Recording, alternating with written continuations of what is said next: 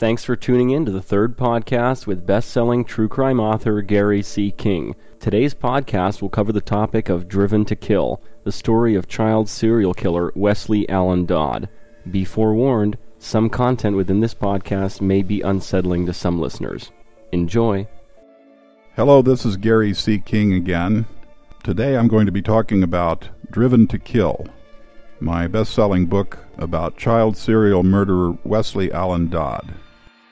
I'd just like to point out this time that I'm a father of two children who were very young at the time of Dodd's rampage. They're adults now. It was my primary motivation for writing the book was the fact that I had two small children and that I wanted to keep them safe. I wanted to see other parents keep their children safe, because if you don't really understand that there are creatures out there roaming the streets, predators, looking for their next child victim, there's just going to be more and more children that will be victimized. Parents really need to know this stuff. And it's for that reason you should read this book. You need to read this book if you're a parent, because it really gets you inside the mind of a child serial killer, a predator who had no real limitations to what he would do. You'll be shocked, you'll be appalled, but you really need to read it, especially if you're a parent. I can't emphasize that enough.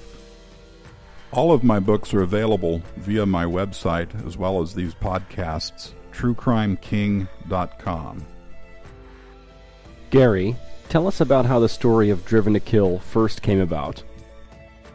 Driven to Kill first came about because as a parent, we were noticing in the news children, boys in particular, that were being abducted. There were 3 in all over a period of a couple of months, and it was quite frightening. No one knew what was really happening. 2 boys were murdered in Vancouver, Washington, in a park there. It was very scary. And then a little bit later, another child was abducted from a school playground. He was really young, like 2 years old. And as parents of young children, I felt like we were being held hostage by this unknown maniac who was raping and killing children. So, afraid to let our children outside to play even without supervision, I decided early on that I was going to have to write about this case if and when it came about that the person was identified and apprehended. As it turned out, a young man named Wesley Allen Dodd was apprehended. He was caught trying to abduct a 4th victim from a Camas, Washington movie theater where a children's movie, Honey, I Shrunk the Kids, was playing at the time.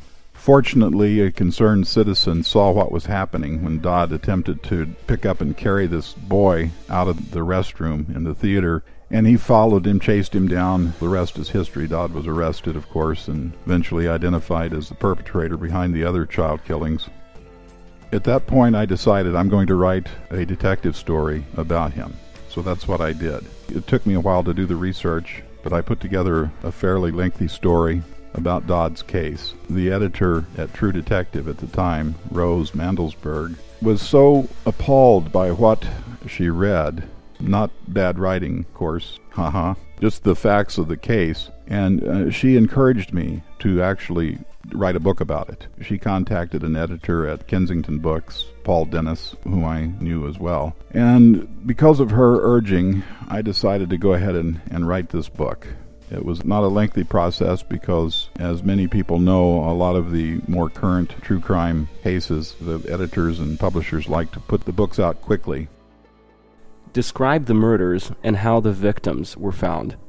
Dodd's first known murder victims were little brothers Cole and Billy Neer of Vancouver, Washington. Their bodies were found along a hiking trail in a large park in the city. Each one had been stabbed to death and sexually abused. It was a gruesome crime scene, but it was even more disturbing because these were little boys riding their bicycles along hiking trails through this wonderful park, very secluded, nice setting. They were something they've done many times before. When their bodies were found, it was quite a shock to parents everywhere. It was just absolutely a horrible situation. People were naturally devastated by what was found in the park that day. The police, of course, pulled out all stops. They were not going to stop at nothing to find this killer. And they hoped before he struck again. But unfortunately, that didn't happen. Little Lee Isley, 3-year-old boy, was playing with his brother on a Sunday afternoon at Richmond Elementary School in Portland, Oregon, across the river from Vancouver, a short period of time after the Neer brothers were murdered. Lee Isley just disappeared, vanished. Nobody knew what happened. His brother went home and told his dad he's gone. Turned out that he got in the car with Dodd, and Dodd drove him to his apartment in Vancouver under promises of food, candy, toys, this sort of thing, anything that would naturally interest a 3-year-old kid. And so over the next several hours, Dodd abused Lee Isley, did terrible things to him while he was alive. He stuck a rod into his penis, pulled it out, and stuck it back in again, and did these sorts of things. Just horrible things. And it's hard to talk about, really, because sexual abuse of children is just a thing that most people aren't prepared for. At any rate, he eventually killed Lee Isley, strangled him into unconsciousness, and allowed him to regain consciousness, and did this again. And much of this information, incidentally, is from Dodd's own admissions and my interviews with him, which we'll get to later. So after he finally killed Lee Isley, he kept Lee's body in his apartment. He stuffed it on a shelf in the bedroom closet, put pillows in front of it, and went to work. He went to work, did his 8-hour shift, came home, and Lee's body, of course, is still there, so he takes the body out, abuses it some more. He does this until the body begins to decompose, and at that point, he realizes he has to get rid of the corpse, and he drives it out to a remote, secluded location near Vancouver Lake. He dumps the body there, and it's eventually discovered by an older gentleman who was out hunting. Another shock, another boy, this one younger than the others, has been murdered. Nobody knows who did it. All the cops knew is that they had a very sick individual that they were looking for. Tell us about how Dodd was caught at the movie theater in Camas. The case really didn't come to light until one afternoon in Camas, Washington, down the road a bit from Vancouver, about 14 miles or so. At the Liberty Theater, it was playing a movie called Honey, I Shrunk the Kids. Dodd went there with the intent to find another victim. He found the victim in the men's room, the restroom, a young boy. Dodd followed him in there, actually went up to him, grabbed him, and tried to carry him out. The kid was kicking and screaming, making a lot of noise, which is what kids should do in those kinds of situations. And someone else, another moviegoer, an adult, saw what was happening, and so he followed Dodd. At first, Dodd tried to make him think that it was his relative that he was dealing with, but something just wasn't right. He followed Dodd till Dodd's car broke down a few blocks away. Couldn't get it to start again. By this time, the Good Samaritan had called the police. The police came and did the usual inquiries. The kid told them that he didn't know Dodd. So they arrested him, and that's when he was actually identified as a potential suspect in the other cases. We understand now why you were interested in writing this book. Where did you begin? Being a detective story writer, a true crime writer, I decided I had to write about this case. Even though crimes against children are just absolutely appalling to anyone, and probably even more appalling to people who have to research and write about it, I decided that this needed to be done, not only so much for my own needs as a parent who felt like he was being held hostage by this psychopath, but as a service to other parents. I wanted to give people a glimpse of what kind of predators are out there lurking in the background and waiting for children. So that's where the detective story idea came up. I wrote it, sent it in, they published it, editor liked it. She was so moved by it, she wanted me to do a book. I agreed with her that a book needed to be done, so I contacted the true crime editor at Kensington Books at the time, Paul Dennis, and he was immediately on board with the project. He wanted to do it, but he wanted to do it quickly. We had to actually research and write the book within about a 30 to 40 day period. So I set about doing the preliminary legwork on it. During that time, of course, I had other stories to write for the magazines. So I went to the Clark County Sheriff's Department in Vancouver and interviewed another detective for a National Police Officer of the Month story that I was doing for Master Detective magazine. It was a great venue to highlight or showcase good cops' work. I had used these in the past to develop good positive relationships with various police departments. At any rate, at the conclusion of the interview, the detective looks at me and says, "Hey, you know, we've got Wes Dodd upstairs. So do you want to talk to him?" And I was kind of taken aback. The idea of the book was already there, had the contract. "Sure, I'll be glad to talk to him if he wants to talk to me." He said, "Well, let's see." He takes me upstairs to the jail. It's a modern pod-like jail, circular in construction. Dodd's in one of these pod cells, apparently asleep at the time, so they go over and ask him if he wants to talk to this true crime writer that's writing a book about him or planning to write a book about him. Dodd immediately is excited about meeting someone to talk about it. Now, there's a reason for his excitement. There's a reason for his willingness to talk. And I don't want to get too far ahead of myself, but one of those reasons is Dodd had no friends, and no one liked him. He was just one of these people that, especially after his arrest. Dodd has agreed to have a discussion with you. Where did this discussion take place?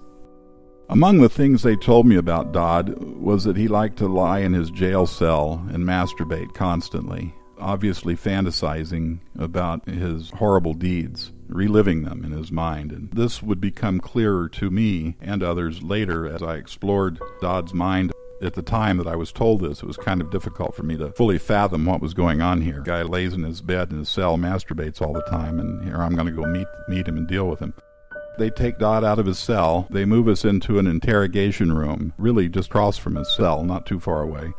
So we're taken into this interrogation room. They lead us inside. Dodd sits down at a table. I sit down across from him. There's nothing dividing us. It's just a normal interrogation room without any protections. I believe there's a camera that videotapes the whole thing. They lock the door, and we're there alone. I was allowed in there with my briefcase. I wasn't searched, which kind of surprised me. I could have been going in there to help Dodd escape or to provide him something for a weapon to use, any number of things. But I guess the relationship that I developed, they didn't see the need, or maybe they hoped that I would carry something in there and do away with him. I don't know what was actually the motivation there, or lack of motivation, for them not to search me and my possessions. That's the way it turned out, and I shook hands with Dodd, which I was reluctant to do. His hands felt soft and cold and clammy. I don't know if that's just his natural skin tone or if it was because of the incessant masturbation and anything that he might have used. Whatever the reason was, it was a very uncomfortable feeling, but it's something I had to do anyway. So we sit down and we talk for the next 3 to 4 hours, and it was quite unnerving, the things that were said. Dodd basically described himself to me as a boy next door type of guy. He was an enlistee in the United States Navy. He liked to help people, supposedly. Neighbors, they looked at him as the boy next door. Very clean cut. Not unusual at all for Dodd to stop and help a person in need, as long as it wasn't a child. He related all this to me. It was just part of the background of his own life. And then he would gaze up at the ceiling, close his eyes, be silent for a minute or two, and then he would come out, back down to earth, whatever he was doing. He was obviously in some kind of fantasy state.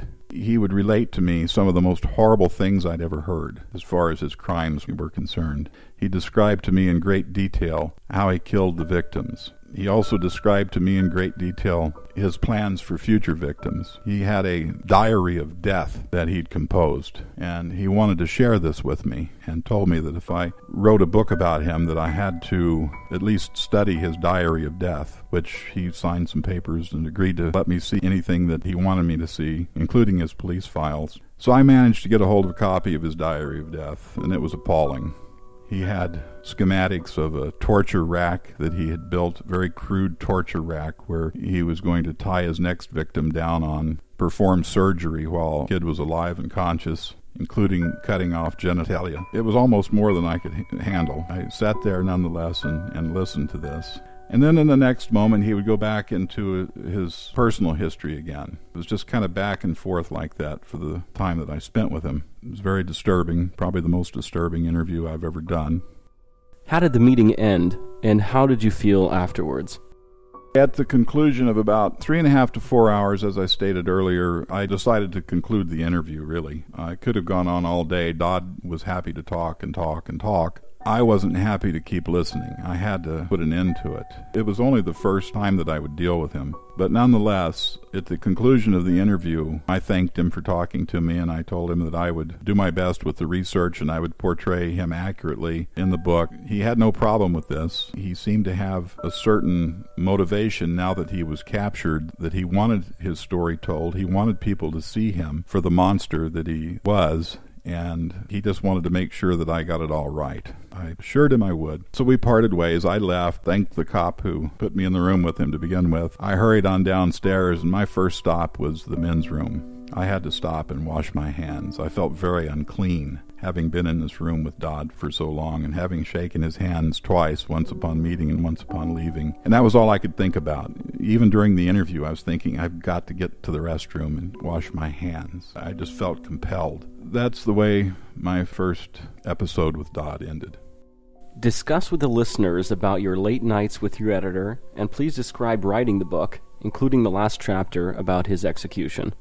As soon as Dodd's trial was over, and he really didn't fight the authorities at all, he wanted to get it over with. He basically wanted to be executed, so he didn't contest anything that he was charged with, just wanted to get it over with. So he had a fairly short trial, but as soon as it was over with, I set about to write the book. I studied his police files extensively. I interviewed the police officers who arrested him. I interviewed the police officers who worked the cases in Vancouver as well as in Portland. So I had really two sets of case files. I had the Lee Isley case file to examine, and I had the Neer Brothers case file to examine. I took my time, as much time as I could anyway, and went through these carefully, and also studied his diary of death, which was absolutely an appalling document. But it basically outlined a lot of his personal history, some of the things that he had already told me, but he talked about how he had sexually abused kids for much of his adult life and much of his non-adult life as well. Most of these victims were younger relatives, cousins, neighborhood people, and it consisted of sexual abuse in various forms.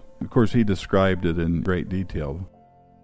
Please describe Dodd's background and how he slipped through the cracks of the legal system.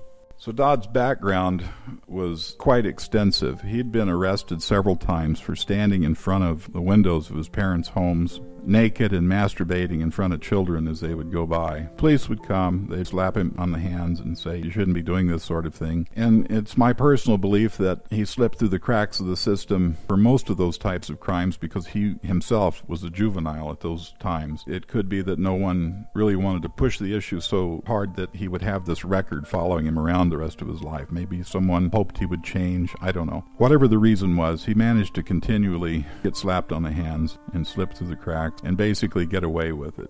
These incidents, in my opinion, were a form of crying out for help. Dodd possibly could have been saved if he had received help early on, but he didn't. They just let him go, and he just advanced. He got worse and worse as he got older. So now I've set about writing the book, and it was not an easy book to write just because of the subject matter. It also wasn't easy because the publisher wanted it in a very short period of time, working night and day, researching, writing, sleeping in between whenever I could catch a few hours of sleep. Similarly, the editor in New York, Paul, was doing the same sorts of things. He was spending a lot of late nights talking to me on the phone about material that I'd sent in because I was sending in the book to him piecemeal. He was editing it, and we were just working back and forth like that. So it was not unusual for him to be in the office at 3 o'clock in the morning in New York, midnight for me in Portland, and this went on until the book was finished.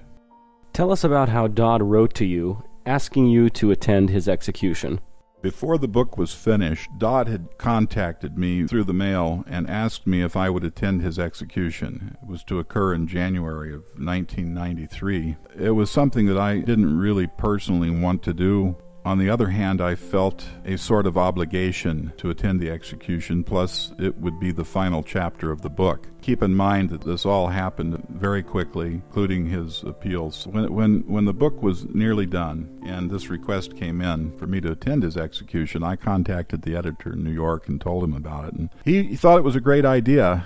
That what better way can you put an ending to a book like this than to attend the killer's execution? So he flew out from New York to Walla Walla, Washington, the state prison there, and I met him over there, and we had a adjoining hotel room where we could communicate back and forth when we needed to, because I was still working on the book, naturally. But the night of the execution was very cold, almost sub-zero, lots of snow on the ground and ice. We went to the prison, and it was a media circus almost. Trucks and vans from all over with their satellite dishes, and we were allowed inside the prison walls, and that was creepy in and of itself because I'd never been inside a prison before, and to be taken in and have these big steel doors closed behind you is just a feeling that you'll never forget. And then we were led into this room that they had reserved for the media. In this room were reporters from all over. Most of them were local, but there were reporters from all over. We all participated in a lottery system where we were each given tickets, lottery tickets. They would draw the 14 tickets. Whoever's numbers came up would get to witness the execution. Well, fortunately, my number never came up. I didn't actually get to witness it. Neither did my editors. He seemed a little disappointed, but we persevered. We stayed throughout the night. Dodd was executed pretty much on schedule by hanging. The benefit that we had from a reportage standpoint was I was allowed to talk to the witnesses who actually saw Dodd hang.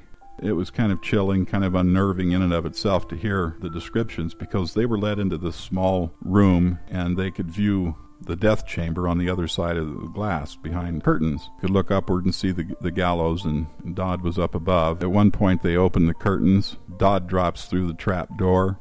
He hangs there for a moment, told he soiled his pants, which is normal, and then they closed the curtains and Dodd was declared dead.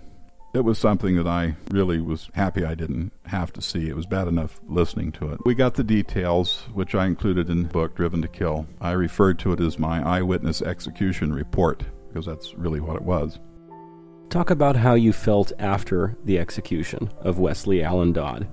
Afterwards, I felt a little sick, a little remorseful that I actually went there, because over a short period of time, I had actually developed a relationship of sorts with this monster who actually had a good side, if you could actually see a good side to him. And it's difficult for most people to be able to form an opinion that he actually had a good side because of the horrible things that he did. But I was able to see a little bit of both sides of him, more of the monster than of the all-American boy next door. But nonetheless, the fact that he was now dead, it was not a very pleasant feeling. Most people would probably be happy someone like Dodd had been killed or executed. There was a part of me that was glad that he was gone, that he paid for his crimes, but there was also a part of me that felt a little sad. And I think it was more out of how could a guy like this, so young, really screw up his life to the extent that he did and end up at the end of a hangman's noose when he could have avoided it all. And then there's also the problem of, I'm really not a capital punishment person. I've never been a proponent of capital punishment. I'm not an opponent either. I'm sort of on the fence. I always felt like here was a guy so sick, so twisted, and so willing to talk and eager to talk. Had he been kept alive, his mind could have been studied by psychologists for years, and some good may have actually come out of it. What were the personal after effects of Dodd's execution for you and of writing the book? After the execution and I went home, I had nightmares for a while. They were a little bit bizarre. Sometimes I would dream about actually seeing the execution, even though I didn't. Based on the descriptions, I guess was enough for me to have these kinds of nightmares. And I would also awaken in the middle of the night. I would hear our doorbell ring, and I would jump up out of bed and think, well, there's somebody at our door at 3 o'clock in the morning. And I'd go to the door, and there would not be anyone there. And when this first started happening, I thought, well, maybe it's neighborhood kids pulling a prank. But this went on for some time, and it got to the point where it was very annoying as well as unnerving for me, because there was never anyone there, and the doorbell probably really never rang. It just rang in my mind enough to make me wake up. I still don't know if that had anything to do with me going to the execution or what happened, or maybe just a combination of writing these stories for so long was finally catching up with me. I don't really know. It eventually passed, and I stopped having the nightmares and things got back to normal, but this went on for a few months. Please discuss the reaction you received from the victims' families. So when all was said and done, the book was published to much success. It became a regional bestseller, and you could find the book literally everywhere. The boys' fathers, the victims' fathers, were supportive of what I had done, but at the same time they were very disturbed that Dodd was getting all of this attention. Give you an example, they would go to the grocery store and there would be Dodd's picture on the front of my book at the checkout stand. This was very difficult for them to deal with. But they also knew that good could come of it if enough parents read the book, and they understood my motivations for writing it, that I did it as much as a tool for parents to understand creatures like Dodd as much as anything, and they were very supportive of that, to the point where they even went on TV, local talk shows with me to talk about the case and to promote the book, along with police officers who worked the case and a couple of psychologists who were familiar with Dodd and his problems.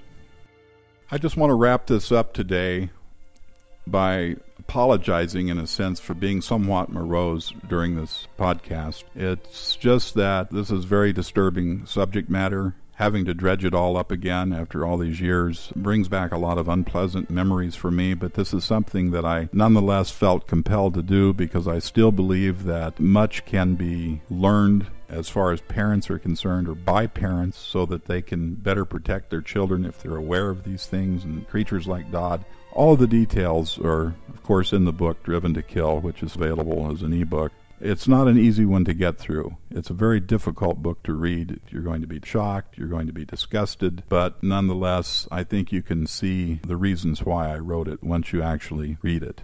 With that, I'd just like to thank you for listening again. I'd like to also mention at this time that I have a new book, a compilation of stories. It's called Crime Scene, True Stories of Crime and Detection. It's now available as an ebook and should be available very soon as a paperback as well. There are 15 stories in all. It may be the first of a few compilation books that I will do that's available now through the usual outlets.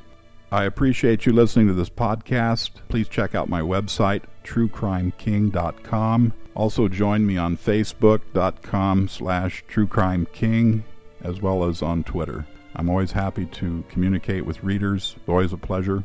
We'll be doing this again soon. Please get involved. Stay tuned.